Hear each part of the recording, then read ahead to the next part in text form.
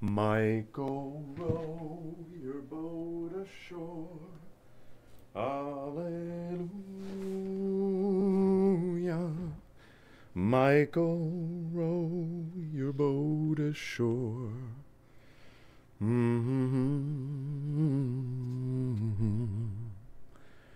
Okay, so we are continuing our reading in Zen and the Art of Motorcycle Maintenance. And if you're unfamiliar with what we're doing on these live streams, I suggest you start from the beginning and make the 8-hour sacrifice to get through this entire series.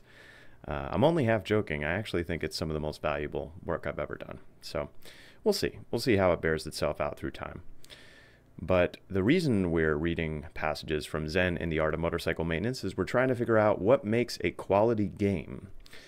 And better than anything I've ever read, this book attempts to tackle the mystery called quality. What makes some things qualitatively, unmeasurably, and yet still definitively better than others. So we are continuing our reading starting on page 217 of my copy. I was talking about the first wave of crystallization outside of rhetoric that resulted from Phaedrus's refusal to define quality. He had to answer the question, if you can't define it, what makes you think that quality exists? And his answer was an old one, belonging to a philosophic school that called itself realism. A thing exists, he said, if a world without it can't function normally. If we can show that a world without quality functions abnormally, then we have shown that quality exists, whether it's defined or not. He thereupon proceeded to subtract quality from a description of the world as we know it. The first casualty from such a subtraction, he said, would be the fine arts. If you can't distinguish between good and bad in the arts, they disappear. There's no point in hanging a painting on the wall when the bare wall looks just as good. There's no point to symphonies when scratches from the record or hum from the record player sound just as good. Poetry would disappear, since it seldom makes sense and has no practical value. That word practical that's an interesting one. What's practical and what's not? Maybe we'll get into that. And interestingly, comedy would vanish too. No one would understand the joke, since the difference between humor and no humor is pure quality. Next, he would make sports disappear. Football, baseball, games of every sort would vanish. The scores would no longer be a measurement of anything meaningful, but simply empty statistics like the number of stones in a pile of gravel. Who would attend them? Who would pay for the sports games? Next, he subtracted quality from the marketplace and predicted the changes that would take place. Since quality of flavor would be meaningless, supermarkets would carry only basic grains such as rice, cornmeal, soybeans, and flour, possibly also some upgraded meat, milk for weaning infants, and vitamin and mineral supplements to make up for deficiencies. Alcoholic beverages, tea, coffee, and tobacco would vanish. So would movies, dances, plays, and parties. We would all use public transportation. We would all wear GI shoes. A huge proportion of us would be out of work, but this would probably be temporary until we relocated in essential non-quality work. Applied science and technology would be drastically changed, but pure science, mathematics, philosophy, and particularly logic would be unchanged. And Phaedrus found this last to be extremely interesting. The purely intellectual pursuits were the least affected by the subtraction of quality. If quality were dropped, only rationality would remain unchanged. That was odd. Why would that be? He didn't know. But he did know that by subtracting quality from a picture of the world as we know it, he'd revealed a magnitude of importance of this term he hadn't known was there. The world can function without it, without quality, but life would be so dull as to be hardly worth living. In fact, it wouldn't even be worth living. The term worth is a quality term. Life would just be living without any values or without any purpose whatsoever. He looked back over the distance this line of thought had taken him, and decided he'd certainly proved his point.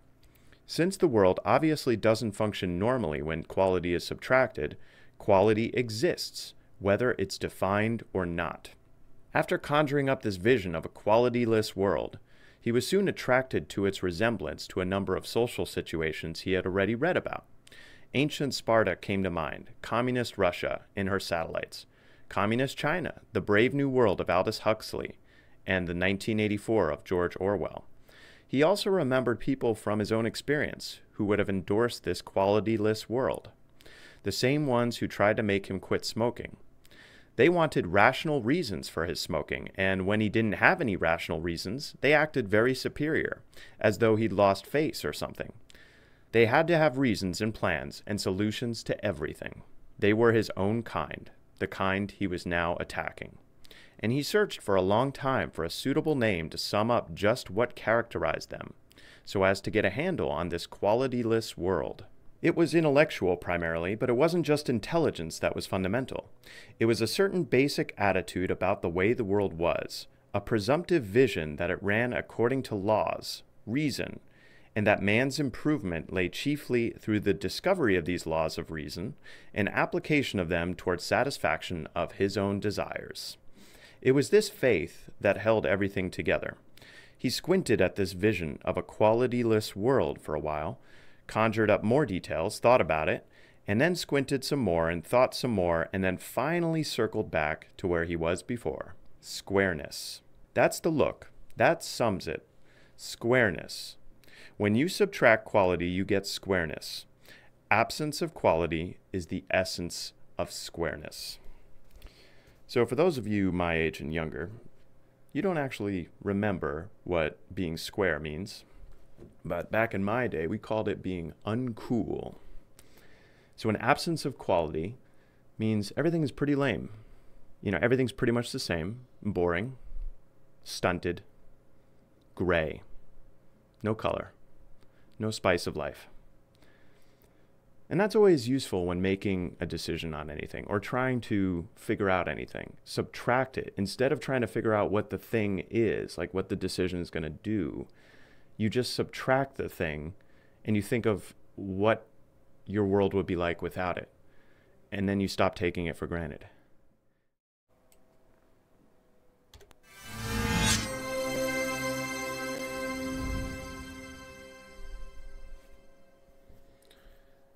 Good morning, everybody.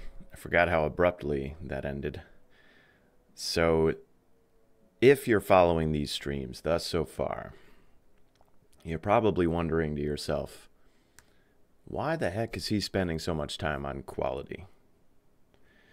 I get that quality is necessary in order to make a great game, but why this obsession? I mean, obviously, everybody knows that quality exists because some things are better than others. If you watched the last stream, I think I did a decent job answering that question, but really quick to summarize, we know quality exists because we recognize it. We can recognize it easily. We are receivers of quality, but that's a very different thing than the ability to produce quality from ourselves. And that's why we're so focused on it. That's why we're so focused on it.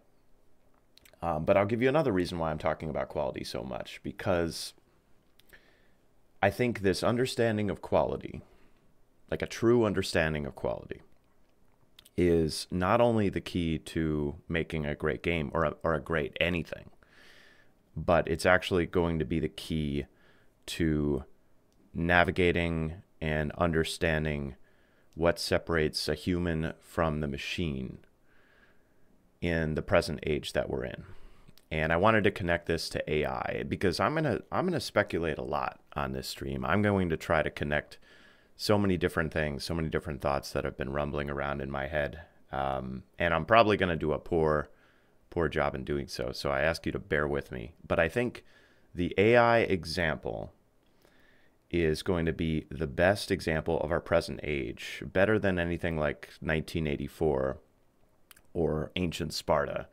It's going to be the best example of our age to think about a world without quality. And the essence of quality is, when he said the essence of quality, or a world without quality is squareness, I think the essence of quality is, let's say, the enrichment of life, the things that make life worth living. And so that applies to games, but it also applies to, well, just about everything else. And hello, Ron. Yes, I've got my coffee. My completely transparent coffee here. Here we go. So how do I drink that which is ghostly in form?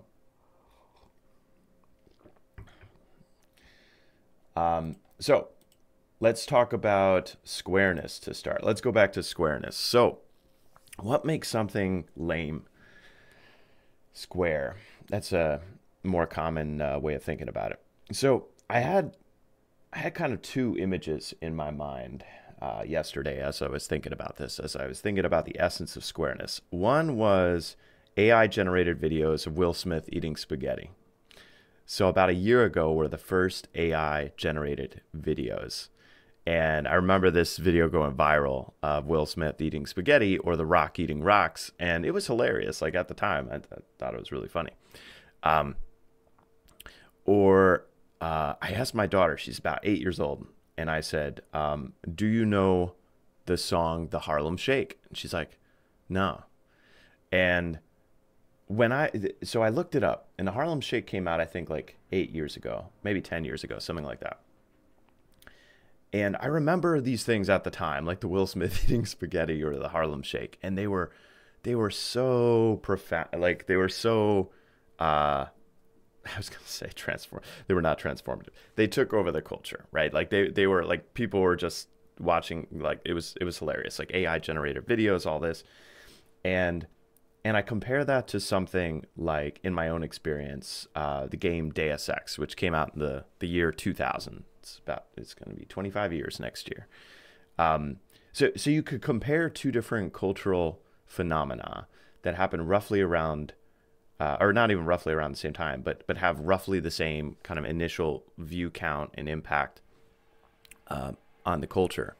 And then you can look at those cultural phenomena and see how much they're talked about or discussed over time. And I'm sure you could do that through something like a Google search or the YouTube algorithm or anything like that.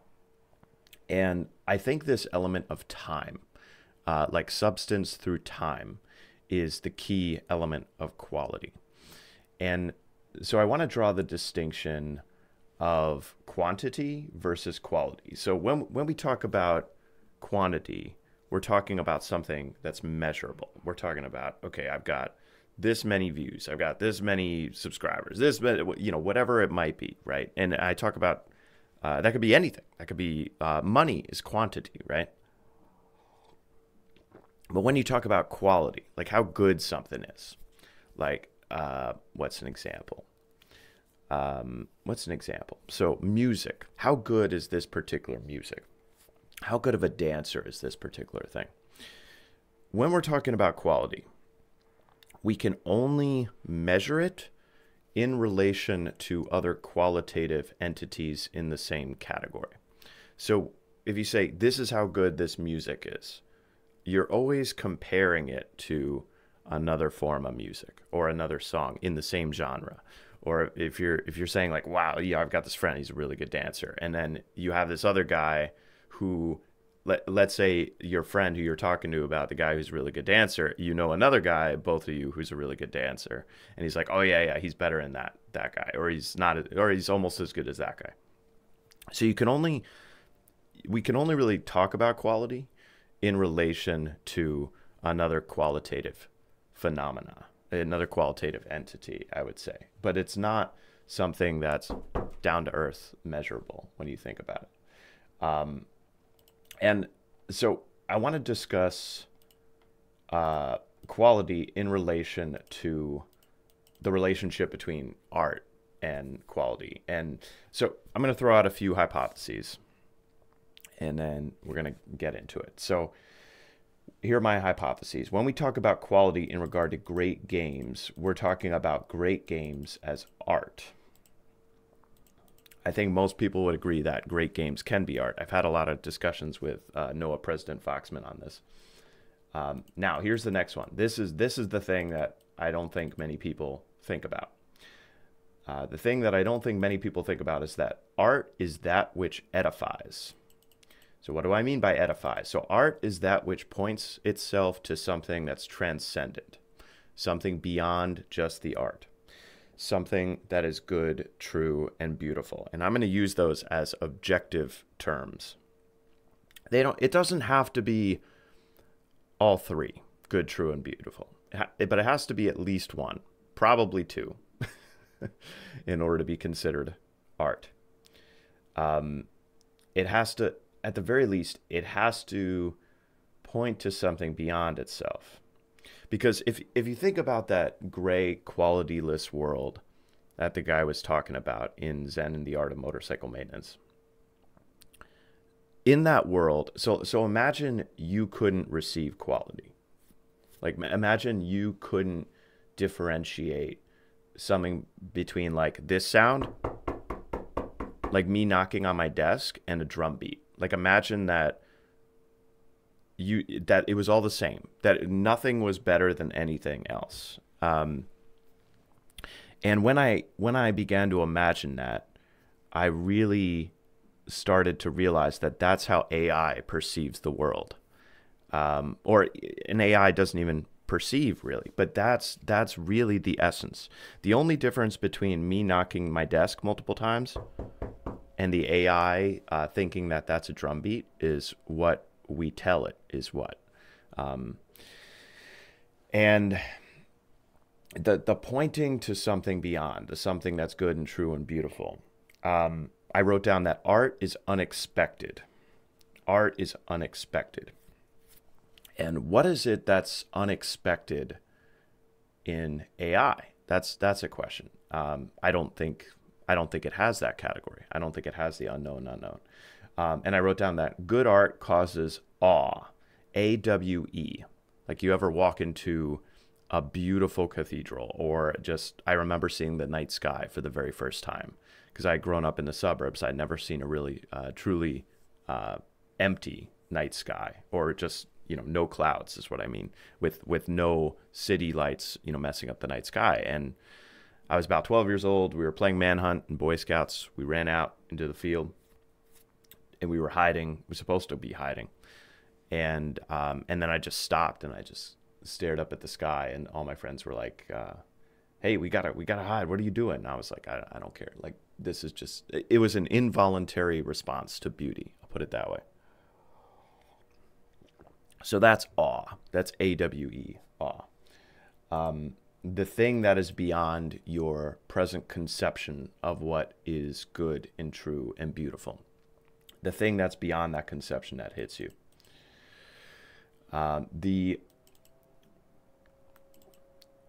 Okay, so last axiom here. So the deeper the art, the longer in duration, the more profound the art has an impact on culture. So you could have two games, and one is, and both games, let's say, are equally successful in the moment, like, let's say, Only Up, and let's say another game like Deus Ex, and one is remembered, one is not.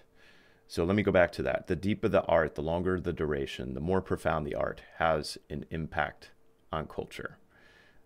So art, something about quality is remembered. Something about quality kind of imprints itself on our hearts. And to go back to squareness for a moment. So squareness is the thing that we experience that's lame, that we do not take into our hearts, right? So squareness is the thing that we're like, oh, that's lame, it's uncool, whatever. We have no interest in having a relationship, having an association to the thing that is square, to the thing that, whereas the thing that's like really good, true art, whatever that is in our hearts, let's say, that we really want to have a relationship to. And squareness at the societal level is basically the removal of what I would call culture. Now, sorry, that was a long monologue. And this is what I wanted to talk about. And how this relates to game development. I would say this relates to RPGs in obvious ways, but we're going to talk about this in relation to game development.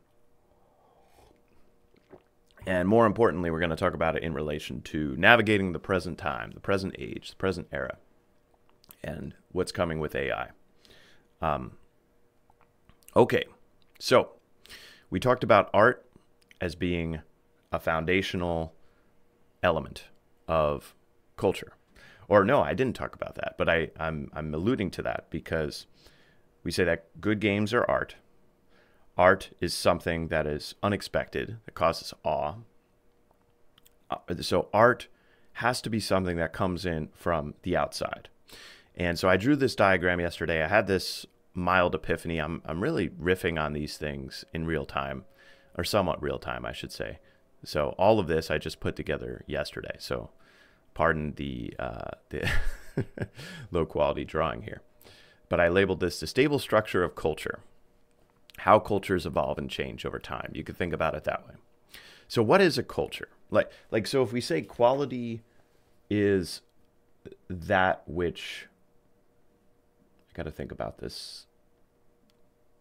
So if we say a world without quality is a world without culture, that leads us to ask the question, okay, what is a culture? And I just put it here, like what society values. Why is Chad calling me? He knows I'm streaming at this time. What society values, loves, elevates, celebrates. So that's the essence of a culture at the top. And you can think of this diagram in terms of, at the very top, we have the highest abstractions of each of these things. Like by abstraction, I mean it's most removed from physical reality. So you have the stuff that's kind of at the physical reality of each of these, and you have the things that are at the top, which are the most abstracted. Kind of mathematics would be a good example. So transmission of ideas here. And the way I'm defining culture and that which is not culture as sort of the inside and outside dichotomy. Anyone who's within the TLC knows what I'm talking about. You have this heuristic down pat. You know exactly what I'm describing, where you have the inside and you have the outside. And you could also think about this at the individual level, and you can also think about this as the collective level. So last episode we talked about the known unknowns and the unknown unknowns. So the nature here are what fall into the category of both the known unknowns and then the unknown unknowns. Okay, so within a culture, you have what society values, loves, elevates, celebrates. And you can think of it as like who society wants you to be. And you could think of also the different paths in a culture that each person can become a productive member of society, whatever that means. And you could think of, okay, why are certain paths within a culture more celebrated, more elevated? Like, why are those the paths or the values of a culture? And this is where, people who are just game developers and not into the weird topics that I'm into I'm probably gonna lose them. But at the base of a culture is the religious tradition of a culture. What do I mean by that? At the base of a culture is the religious tradition of a culture. All religion is, at its core, the essence of religion is, you could use the word sacred. What are the most sacred elements of a people? I don't care who you are. You could be Sam Harris, Four Horsemen of New Atheism, atheist. There is still something within your life that is the most sacred. And so an example of that is, you might say, your family. Like if you talk to someone who says, like, I would die for my family, there you go. You just hit on one of their most sacred principles, religious foundation of that person. But these are not just principles.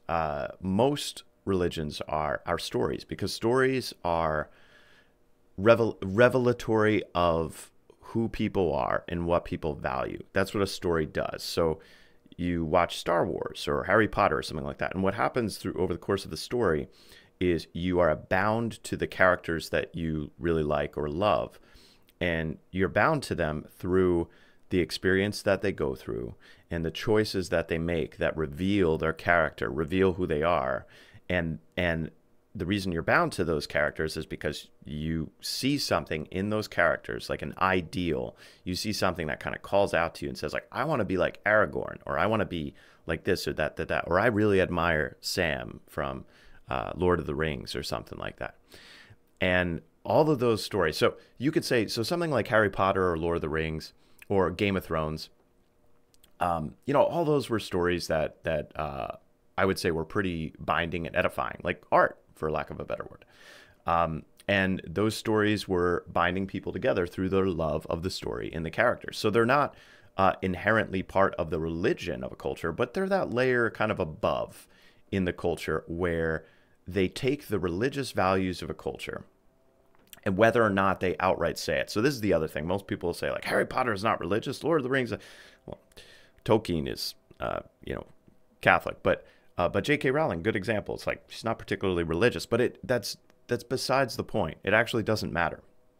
And the reason it doesn't matter is because all of the ideas that we have, right? So let's say J.K. Rowling would say, well, my biggest influences were Shakespeare and this and this and this and this. But then you could say, okay, what are Shakespeare's biggest influences? And if you trace that back, all the influences, all the art, let's say, that influenced other artists, and you could think of it as like this edifice of art that gets built through time, right? You think of so you take your favorite musical artist. So mine was Green Day, right? Back in my day, back in the like early 2000s. I loved Green Day. American Idiot album, favorite album. I felt like it told a beautiful story. At the time, I didn't even realize why it was my favorite, but it was like it told a beautiful story. Jesus of Suburbia. Okay.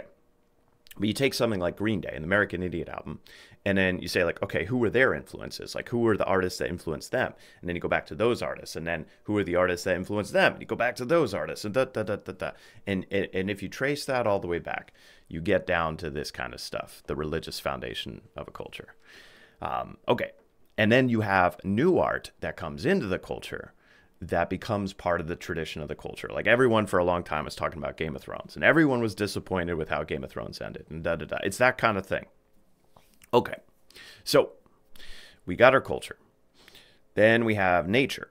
So, and I think last live stream or a couple live streams ago, I talked about the divide between the left brain and the right brain. And a simple way of thinking about this is that which is understood, known, which could be culture over here at the individual level, and that which is outside, not understood, not yet known, the known unknowns, and that's nature. So think of nature as the right brain of a people. Like I said, it could be the individual level, could be the level of the people, and culture is the left brain of the people. These are the things that are known, that are practiced, that are incorporated. And so this is where we start talking about AI, and it gets really, really interesting in that you think of this as the totality of human experience. Like this entire diagram is the total sum, or that's my goal, is that it reflects the total sum. But if you think about AI, the AI only knows what's in this culture bucket. Now, the AI might know some of this down here. So you might have an AI that's programmed for a specific purpose. Like let's say the Canadian AI, I'm just making a silly joke here, but let's say Canada makes the ultimate AI, and Canada says, our AI is going to be Canadian, and it's not going to be American, it's going to be Canadian. So there has to be some level of programming there that says that the AI is not going to incorporate, for example, like certain American values that are distinctly not Canadian. And the AI has to elevate. The AI has to say, these are the Canadian values that are the highest values in the Canadian culture. So you can program an AI to know about this down here, but it still has to, I guess the culture here could be sort of a weirder shaped diagram here for the AI. So that would be a sort of like a known unknown. Like the AI says, I know about this, but this is not going to affect my programming because we want our AI to be Canadian and not American. That's a silly example. But you kind of get where I'm going. Like you could have an AI that says like, we're aware of this other culture, but we don't believe in this or why or da. Anyway, but the part of the AI that the AI does not have is, well, it's all this. It's all this stuff right here. So in really ancient terms, you could think of shamans, like shamans. You could think of all the things that are epiphanies and experiences, all the phenomenological stuff. And also just at the sociological level, you have the misfits and outcasts of a culture. That which the culture does not value, love, elevate, celebrate. And that's really where a lot of the artists, the true artists, live. And the reason that I said that is, the reason I say that is because if you go back to what I was just talking about, that the deeper the art, the longer in duration, the more profound the art has an impact in culture. It's that the true art is unexpected. The true art causes awe, A-W-E. And that's the prophets. And in order to be unexpected, this is the key. This is finally, I'm getting to the point. In order for art to be unexpected, in order for art to inspire awe, it has to be something that's initially outside of the culture. It has to be outside of the known. And then it then has to be incorporated into culture. And that's this process. But the same goes for the scientific enterprise across the world. All transmission of ideas. And I arrange these from most abstract down to, well, the most physical. So trade, physical objects, immigration, physical people, and then you have war, which is probably the most physical way that cultures get shared. Well, haven't you noticed? We've been sharing our culture with you all morning. So there you go. Okay. And why am I talking about this in relation to quality? And that is because this over here is all the quality stuff that the AI cannot see. And this right here on the left, what society values, loves, elevates, celebrates, that is only able to be measured by the AI, or only able to be understood by the AI in relation to quantity. So who and what is saying or doing or expressing what a society values, loves, elevates, and celebrates. That is what the AI is able to really understand. So the AI can see that, oh, this term or this value or this is used far more often than this other thing. But the AI is inherently not going to see the value. The AI is not going to see the value of the misfits and the outcasts, whoever is regarded as persona non grata in a culture, even if they're right. And we have that conception in our stories. Our best stories have that conception, don't they? They have the conception of someone who's an outcast or a misfit in some way, shape, or form. Like Fight Club is like, I think of all the masculine movies that talk about nihilism in the late 90s. So things like Fight Club, American Beauty, The Matrix, great example. That's an example of these misfits and outcasts who are able to then identify something that becomes art. And I would say the Barbie movie is an example of that more recently. It's almost like, I've said this in other conversations, but that the feminine spirit of the age has sort of reached the same level as Fight Club and The Matrix, etc., of basically not knowing the value of the misfit, or not knowing, this is hard to put into words. Yes, I'll put it that way. It's like we think that only that which is within culture is that which has value. And the problem is that the more that whatever's within culture gets separated from this, from what's down here, the religious foundation of culture, the more it gets separated from that, then the more likely that one of two things is going to happen. Either there's something called a revival, which has happened multiple times in history, very common. And a revival is the equivalent of saying, we messed up, we repent, we go back to our roots, we're rediscovering the ancient magic, the ancient wisdom, and we're reconnecting heaven and earth. Yeah, that's a good example. And in this case, heaven's coming from below, but you get the idea. Or you have a break from the religious foundation of a culture. So an example of that is the Protestant Reformation, in the 1500s, where they say, well, we are, a more accurate reflection of the religious foundation of a culture. But there are less sudden examples of that, where over the Roman Empire got converted to Christianity over a large period of time. But then there was kind of a sudden switch that happened where the Roman Empire converted under Constantine, or officially. So that was like the foundation of enough people then got built into the tradition from Constantine. So,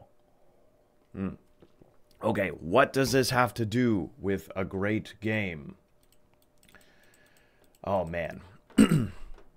This is the part where I got to figure out how I'm feeding all this in. And let's get Unreal Engine up and running. While I'm booting up, quality as a concept makes zero sense unless there are players in the game, unless there are some participants in a game. So what do I mean by that? So imagine that you're running a simulation. So imagine our whole existence, universe, as a simulation for a moment.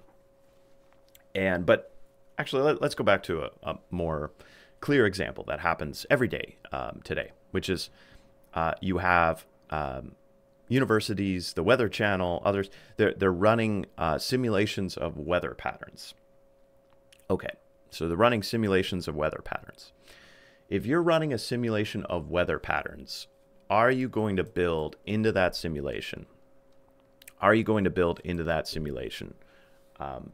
How individual people are thinking about weather? So let me repeat that. So you're building a simulation to try to understand weather patterns across time. Are you going to build into that simulation the individual effects on people of that weather? Like that certain weather makes certain people do better and other people get less better, so there's more. My point in bringing up this example is that you're only going to build into the simulation that which is required for the outcome of the simulation, the telos of a simulation. The telos is the why. The telos is the purpose of the simulation. And so in that kind of simulation on weather, there is no reason whatsoever to build in qualitative descriptors on better or worse weather. There's no reason to say a tornado is worse than a wind, like a 10-mile-an-hour wind, right? There's no reason to say like a Category 5 hurricane is qualitatively worse than a Category 1 hurricane. Because in that simulation of the weather, all you're trying to do is see what happens with the weather. And when at the intro of this video, when I was talking about, I wasn't talking, I was reading from Zen and the Art of Motorcycle Maintenance when he said, okay, you can understand that quality exists by subtracting it from the system. If you subtract quality from the system we call life, then you get something like that weather simulation, where whether, let's say, someone suffers or not, it doesn't matter. You basically get nihilism is what you get. It just doesn't matter what happens to anyone under any circumstances. My whole point in saying this is that quality is at the heart of our human experience. It's the essence of our human experience, in that the only reason to have quality in a game, the only reason to care about quality in any simulation, in any system whatsoever, the only reason to care about quality is if you care about the players. That's it.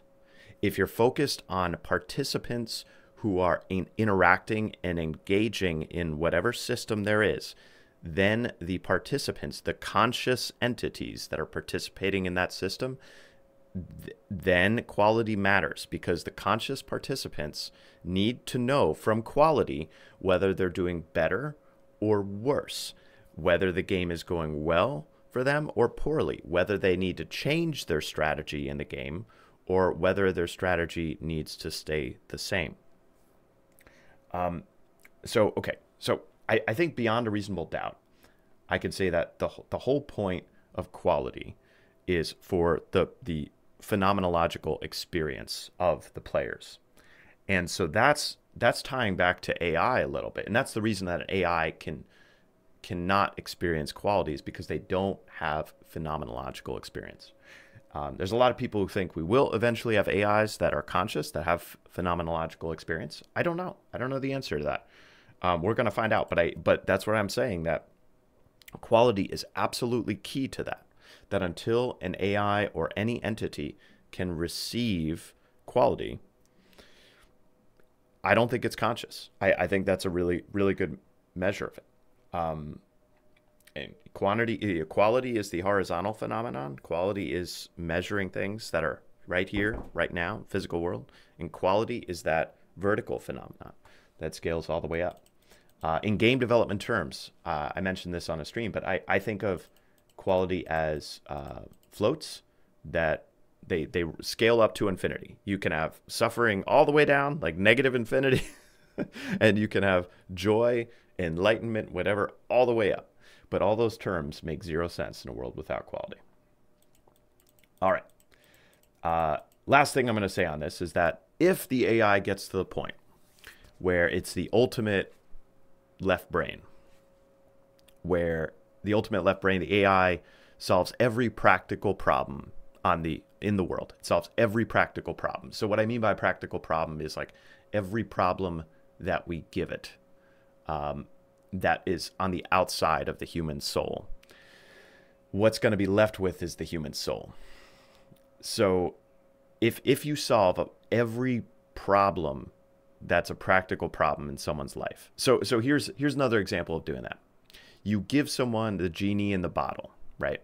But you say you have unlimited wishes, but the wishes have to be centered on you, whatever, then what happens in that scenario is the person's imagination, or who they are, the center of their being, is revealed. The genie in the bottle, the wishes reveal who that person really is.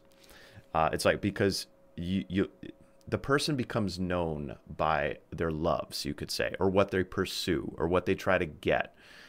And in that AI world of the ultimate left brain, it basically is the equivalent of the genie in the bottle. So if money is no longer an issue, if our bodies, if our aging is no longer an issue, etc. So what is left? What will we do? And I suspect that then the human soul will truly be revealed, and the essence of what it means to be human. And I also suspect that the AI will not be able to replace that essence. And I have some thoughts on that. I have a lot of thoughts on that, actually, but we'll save that for another day.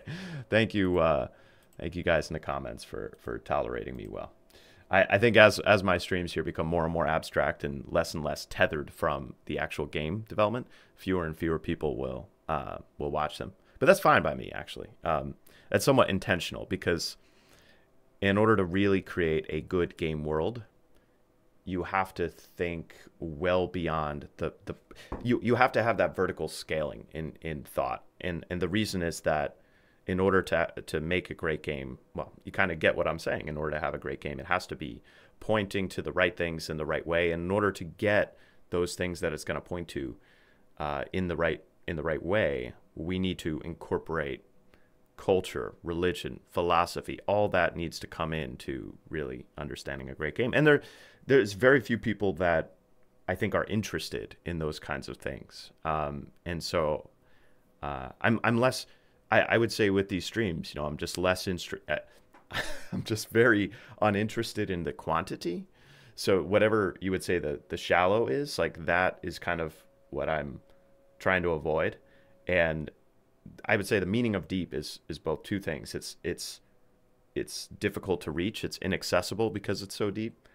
But then the impact of it is profound across time. And really that's what I'm trying to do. And that's why I'm engaged in this little corner of the internet, and the people already in there know what I'm talking about. And anyone who does not know this little corner of the internet, I would love to get you interested in it, because if you are interested in all the things I'm discussing, if you do find this interesting, there is a place, or not a place, a virtual place, that is I would say the healthiest environment for discussing and learning and growing with other fellow seekers. That's a good way of putting it, of things that are deep. I'll put it that way. Okay, so what else did I want to talk about? I kind of wanted to talk about the YouTube algorithm. But first, so talking about deep things, let me actually play a little bit. This is a good point to play. I had this epiphany. This was a few weeks ago. I had this epiphany that, so landscapes, if you're familiar with Unreal Engine, landscapes are inherently, what's the word I'm looking for? They're not dynamic. They're static entities, landscapes. And I was thinking to myself, I was like, oh man, like I want the player to be able to move the world up and down, to be able to go under the world. It's that depth to go further down, or further up for that matter. And because I had that insight, I realized, okay, I need to fundamentally redesign the level. So instead of being a flat two-dimensional landscape, I'm using instanced static meshes, which I've learned a lot about working with foliage. And I made a landscape with these movable blocks. And the idea is that, and I haven't done this yet, but the player is going to be able to pop those up, pop those down, go under the ground. There's going to be a level underneath.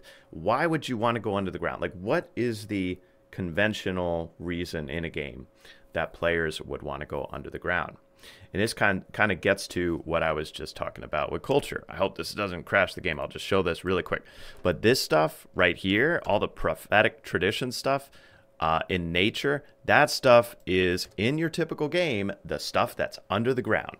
The reason Bilbo goes into the, I was just watching the 1977 Hobbit with my daughter, which I loved the 1977 animated Hobbit when I was a kid. Loved it. But the reason the Bilbo goes into the tunnel to, what? He's going to slay the dragon. He's going to burgle something. Like, what matters if something gets burgled, right? But the reason he goes in is because he's meant to go in. And not only that, he's meant to discover something, both about himself, like in courageous circumstances, but also discover that in the broader world, which has to be unleashed, which is the dragon, and it has to be unleashed in order for the dragon to finally be slain. And that is the same phenomenological process that I was just describing. Like this thing right here, prophets and the prophetic tradition. That's it. You go under the ground to get new treasures to bring into the world, the garden here, to tend the garden appropriately. So anyway, so landscape's going to have these movable instant static meshes up and down. If you move it up, it's going to be able to create a wall, which is kind of cool. You need to be able to create separations between the good and the evil from time to time. And to put it down, then you'll be able to go under the world. And maybe there's multiple layers under. So there's that stacking depth. Yeah, so I think I might just end it there. There's things I've got here that I haven't talked about, but I guess in summary, I think the way I want to wrap this up is, even if you have zero interest in game development,